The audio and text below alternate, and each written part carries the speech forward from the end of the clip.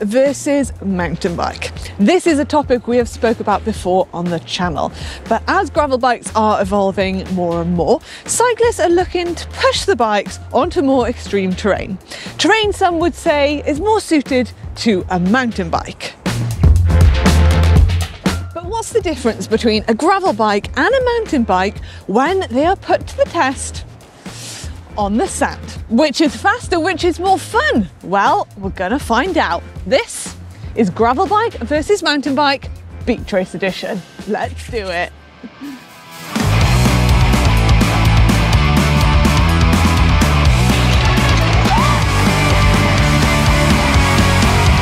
There's a reason why I gave this up. Oh. We all know by now, I am a big fan of the gravel bike. It is the do-it-all bike. It's comfortable, it can go on-road, off-road. There is no adventure you can't take the gravel bike on. But is a gravel bike really the best bike for the job when it comes to riding on sand? Could a mountain bike be better? Well, I'm no mountain bike expert, so I've dragged along Anna from GmbN Tech to a beach race in Wales. Yes, you heard it right, a beach race. We are going to be battling it out quite literally at Battle on the Beach, Pembrey, to see which bike comes out on top. Anna? Manon. Nice mountain bike. Cool road bike. It's a gravel bike. Can't you tell by the nice dropped handlebars? Going to get super aero on the beach. I suppose there is some tread on there, but check out my wide tyres. Well, I've got tan sidewalls. Well, I've got even tannerer sidewalls. Yeah, that is true. Well, I've got a big chainring. Well, I've got a big chainring out back. I've got suspension. Fair enough. I've got Di2 though. Yeah, electronic gears are pretty cool. See you on the beach then? Yeah, see you on the beach.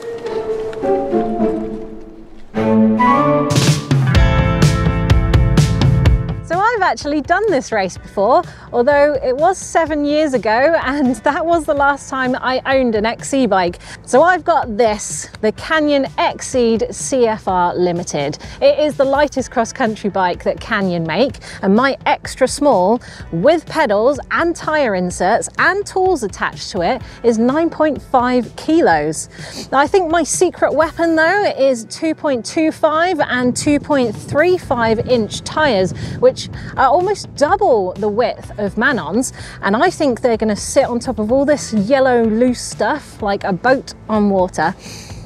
And for my drivetrain, naturally, I've gone for Shimano XTR mechanical. It is the lightest off-road drivetrain that Shimano make, and that R stands for racing, something I hope to be doing today. And I know what you roadies are thinking, 1x12, that doesn't sound like a lot. I know you like your front double chain rings and all that, but that cassette is a 10 to 51 tooth. It has 510% range. My smallest ring is smaller than Manon's, and my biggest ring is bigger than Manon's. So I can go from hill spin to sand sprint in a matter of seconds.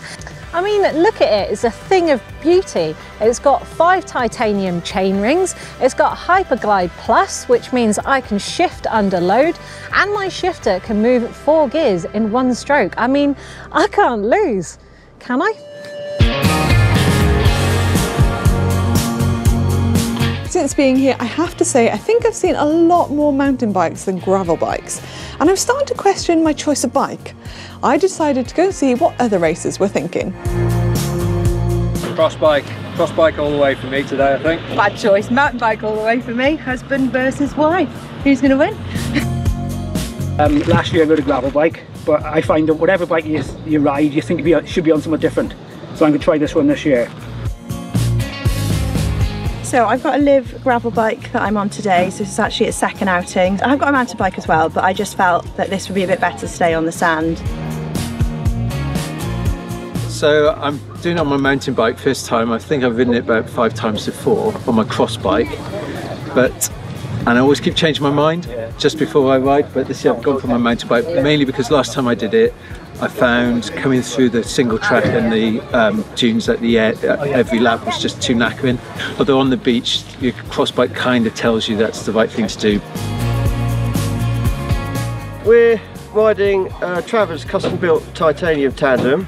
We're riding it because it's one of the few races where we can actually take part on a tandem. So, and it's fun as well.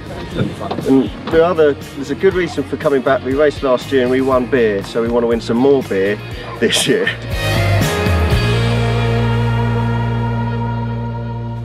After a bit of tactical chat with Si and Connor, who have done this race before, my weapon of choice is the Orbea Terra.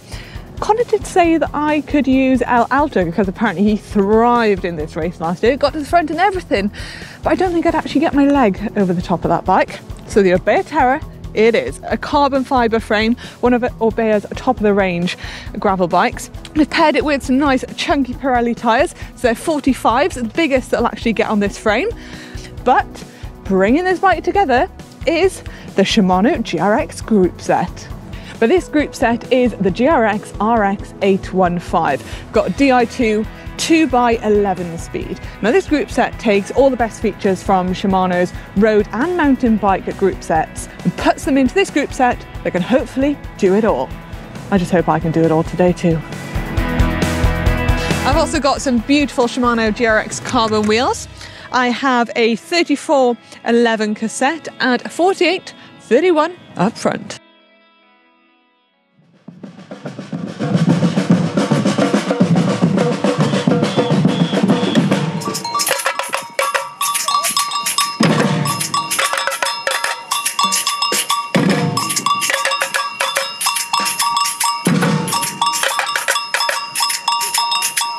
Okay, half an hour before the start. Anna, how are you feeling? Oh, I'm excited, but it's looking a bit wet out there. It does look very wet. Hopefully that tide goes out a little bit because I didn't think we were going to be doing a triathlon today. You didn't sign up for that. It's very soft out there. Yeah. I did have a little pedal and it was not good. But we are actually gridded in the first 100, which I think is a good thing because there is over 1,000 people racing today, which I think might be the most people I've ever raced with. That is a big crowd, and we're all going at once. There's no category separation, which is great. I think. Apparently, I had a chat with a few people and you're meant to run at the start. I think we're going to have to if you check out I think it's going to be carnage, so a sprint and then jump on the bike. Yeah, but cyclocross style. Yeah. You got that? I mean, a bit rusty, it's been a while, but I'll give it a go. Right, let's go line up, Anna. Let's do this.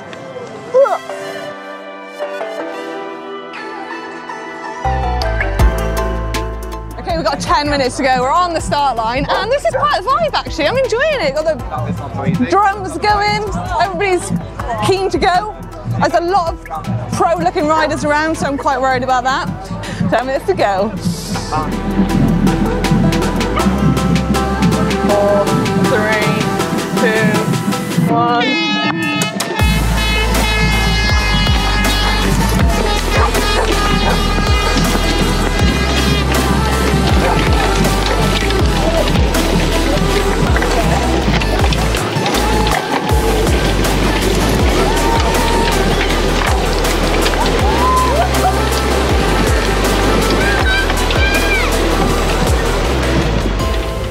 Okay, the start wasn't as bad as I thought actually. I did go for my running technique off the line and I think that was a really good thing to do. But I hadn't actually practiced my mounting onto the bike for quite a long time, so I kind of like threw myself into the bike and I literally felt like I was up in the air. But I got on my bike, got clipped in and I was off.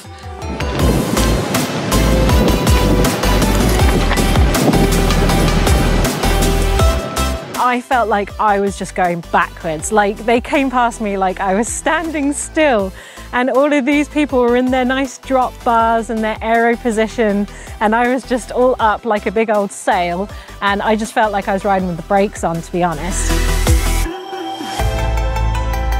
It was pretty scary. There was riders everywhere. There were a few crashes, and I did get a bit uncomfortably close to being involved with a crash. Might have let out a little scream as well.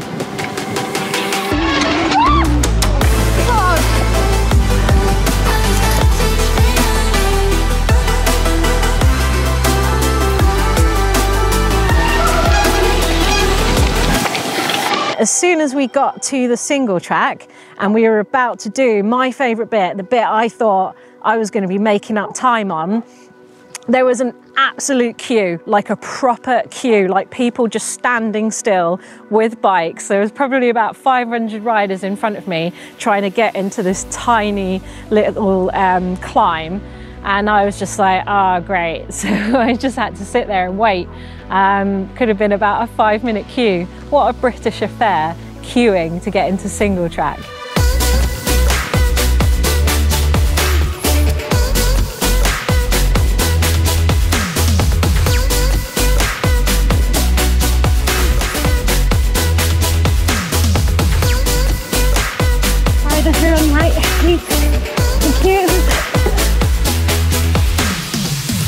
But then we came on to the second lap and we came back on to the really sandy section where we started, where there's loads of loose sand, and I was a little bit too scared to hit it with speed because I didn't want to go too fast and end up going over the handlebars, so I kind of took it a little bit steady, kind of got halfway, and then I was like, I need to get off and run.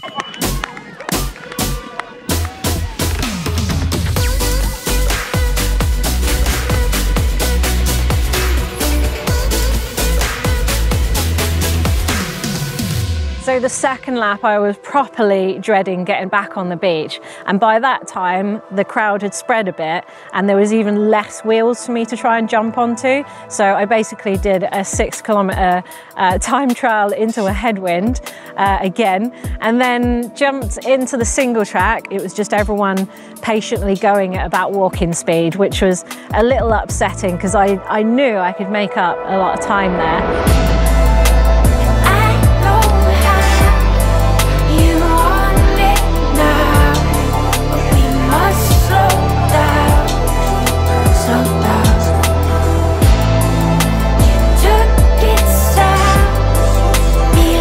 So then we did exactly the same lap again, and I kind of was slipping backwards again, a few riders starting to overtake me, which isn't nice, but I carried on going. Come on, let's go.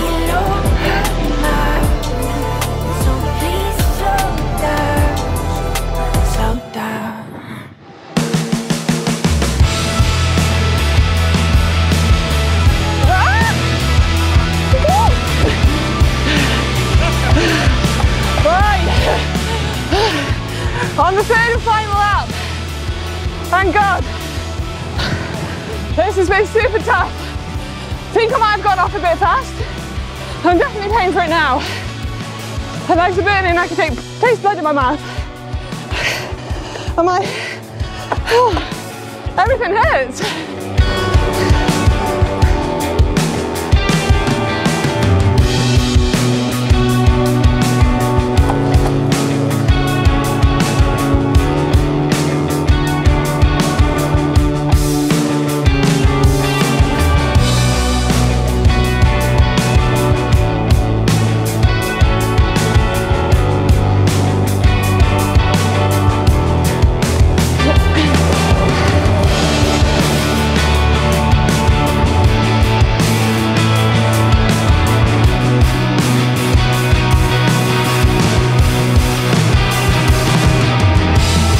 I bonked so hard that I wasn't really able to concentrate and steer my bike through the technical bit, so I really struggled then, and I was just like, where is the finish, where is the finish?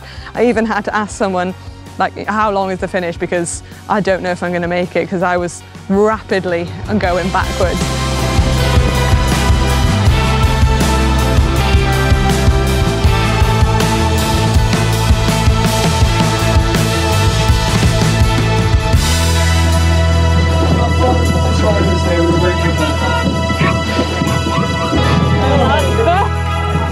Thank you. Oh, well, I've made it to the finish, and my word, I think half of me is still out there because I blew up hard on that last lap. I honestly didn't think I was going to make it to the finish, but here I am in one piece. But I think, give me a minute, get my breath to recover, and then we'll have a chat.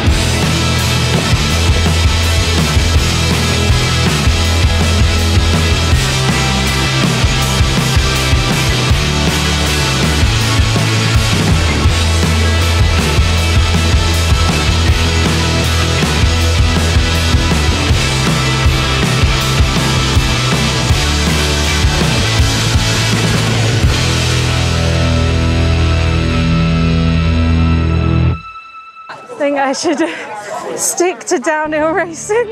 There's a reason why I gave this up. Oh.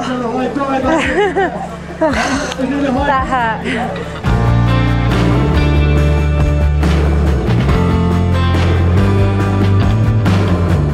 Right, Anna, let's talk a little bit more about how our bikes performed. Did your suspension come in handy today on maybe this nice flat bits here? No, I'll be honest with you, half the first lap I was locked out. I got a lockout and I was just... Were you locked out for most of it? Time. Or? And then when I was into the dunes, I got quite fatigued by it, but that's more because I'm not used to like gravel and this sort of riding. So I put it back on and had a nice little comfy front end. Yeah, but I guess on that third lap, there was a lot. Well, I found it quite technical in the woods, kind of like really small. I guess your bike was kind of excelling at that.